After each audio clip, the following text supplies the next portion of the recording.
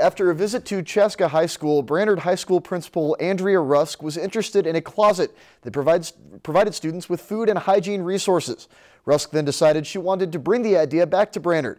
On this week's Golden Apple, our Chelsea Brown takes a look inside the recently installed Warrior Warehouse. Tucked inside room A110 inside Brainerd High School is the newly added Warrior Warehouse. It's like walking into a small grocery store. I like it. Among food items, hygiene products, and clothing items were all donated to support the needs among their peers. We also have a really strong recognition that our school community here is in need, and we wanted to be able to help foster and support that need in any way we can. And about 42% of Brainerd High School students are on free and reduced lunch.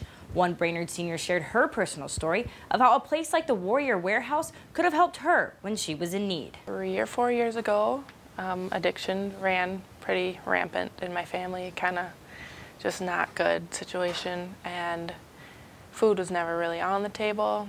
Never had dinner made for us. Ramen noodles every night kind of thing, like ramen noodles and peanut butter jelly sandwiches. Part of this effort among these high schoolers is to eliminate the stigma that goes along with those needing help. It's obvious that we have a need, but that need is sort of behind closed doors because not a lot of people talk about it. It's not something you bring up at the lunch table. People don't like to talk about it, and it needs to be talked about, and things like this need to come into play because kids just don't have their needs met. Our job as student leaders in the building and community leaders is to help facilitate greater change and a greater understanding within our student community here. To support financial costs, the warehouse has expanded their efforts through 5th Street Brew Coffee, provided for students in the morning. Because all the kids, if you walk around the hallways in Brainerd High School, 25% of people have a coffee cup in their hand. So why shouldn't that coffee cup come from here? And the fact that it benefits the Warrior Warehouse is what's super great. They also plan to foster a partnership with Second Harvest to continue supplying food needs. But first and foremost, they hope to be an outlet to help others help care for their families. Don't be ashamed.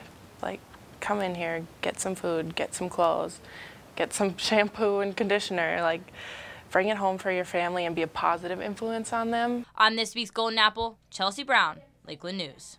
If you've enjoyed this segment of Lakeland News, please consider making a tax-deductible contribution to Lakeland Public Television.